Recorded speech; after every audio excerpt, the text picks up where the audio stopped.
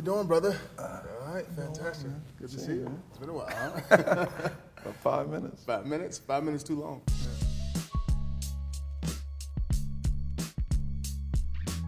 What do you think about Tom Brady? Tom Brady, is he the GOAT? Are we just talking athletes, or are we just talking about NFL players? I would say NFL players. My point is the NFL players, there ain't no damn doubt in my mind that he's not the GOAT. I mean, he's automatic. Yes. He's the best player that I've ever seen. He's the best player that's done it on a high level year to year since he entered the league. I would say Tom Brady is the GOAT. Who's second? Second, that's a tough question. Yeah. That is a very tough question. I don't even know the answer. I love Brett Favre. I would have to say Brett Favre. Yeah. I would say Brett Favre. Peyton? I couldn't go wrong with either one of them. Number two. I love everything about Brett because he was so tough. Yeah. But I would have to just say Brett Favre only because I was a huge fan of him growing up. Yeah. Have you ever been fined? No, I got fined for a shield, but I got it removed. I've never been fined. You never been fined? No, I've never been late to a meeting, nothing like that. I got a face mask my rookie year. Rookie year, hurting the pockets. Not yeah. How much was the fine? How much? $5 grand. $5 grand? It felt like 50. You know what I'm saying? Yeah, that hurt. Yeah. And then I threw a ball in the stands. I scored a touchdown in Cleveland.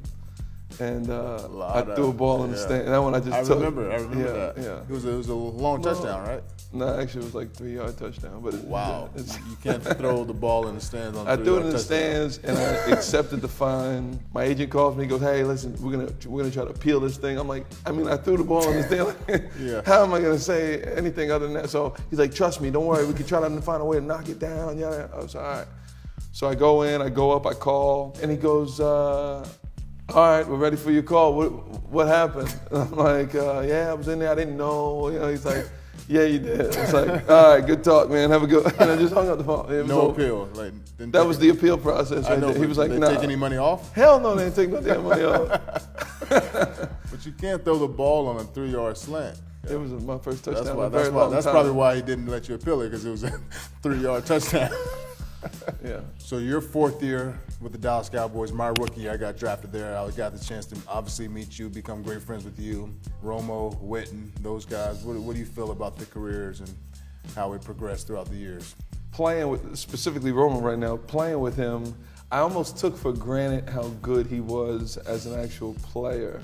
Going to Cleveland and then having those quarterbacks and having them not be able to facilitate the same way, I was like, well, we can't run out of, I can't hook up on this route. Like, no, you got to run it this way because that's how they want you to do it. Where like Romo was able to ad-lib a lot more than a lot of other quarterbacks I've ever played with since. Yeah, same way. I played with him for 4 years.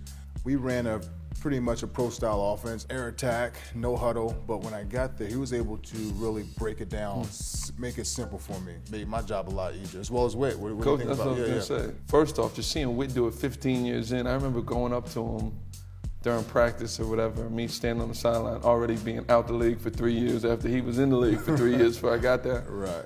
And just coming up to him and saying, like, I don't know how you are still operating on a high level. No one, in my opinion, has had more desire as a player and like long-term focus, short-term goals, the whole deal, than him. I agree. Witten, by far, first ballot Hall of Famer. He's a guy, like you said, his work ethic is second to none. And as a rookie, he took me under his wing. It was hard. He cut me no slack. He molded me to be a great player, not just on Sundays, but Mondays, Tuesdays. He'll pull a guy to the side, one-on-one individually, speak to him, say, "Hey, you got to pick it up.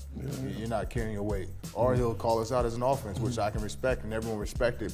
And I remember us finally making it in 2014, winning the division. Dez, Romo, Witten, and myself are all banged up after the game. Witten has the MCL piece on. I have a broken hand.